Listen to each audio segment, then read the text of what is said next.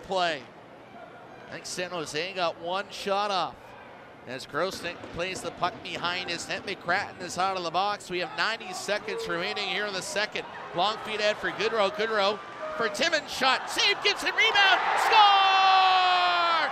Barclay Goodrow, as he was falling down to the ice, sends a backhander past John Gibson, and it's raining teddy bears here in San Jose. The Barracuda get on the board. It's Barclay Goodrow with a minute 23 remaining here in period number 2.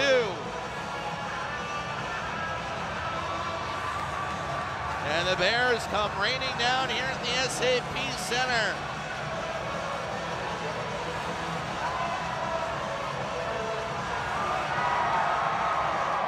A big applause. There is one gigantic teddy bear. It took about 20 fans to shuffle over the glass right by the Barracuda bench. Barclay Goodrow, assisted by number 77, Scott Timmins. At 18:37, Goodrow from Timmins, 18:37. And let's keep tossing those teddy bears.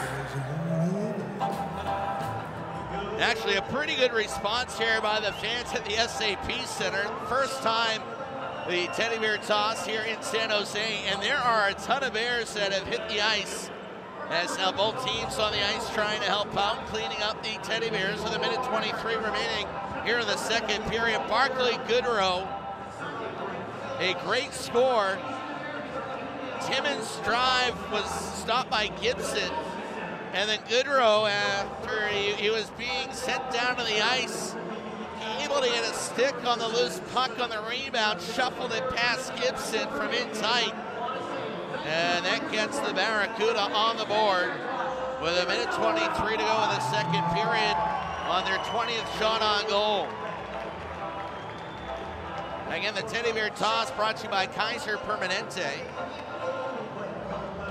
As the cleanup continues here at the SAP Center. I thought perhaps the officials might end the period here and add the minute 23 onto the start of the third period. We've seen that happen before during teddy bear tosses.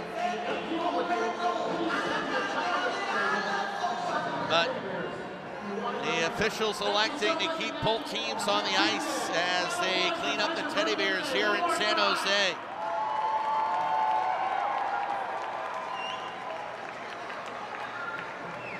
And there's 2 or 3 dozen or so volunteers on the ice cleaning up the teddy bears here at the SAP Center.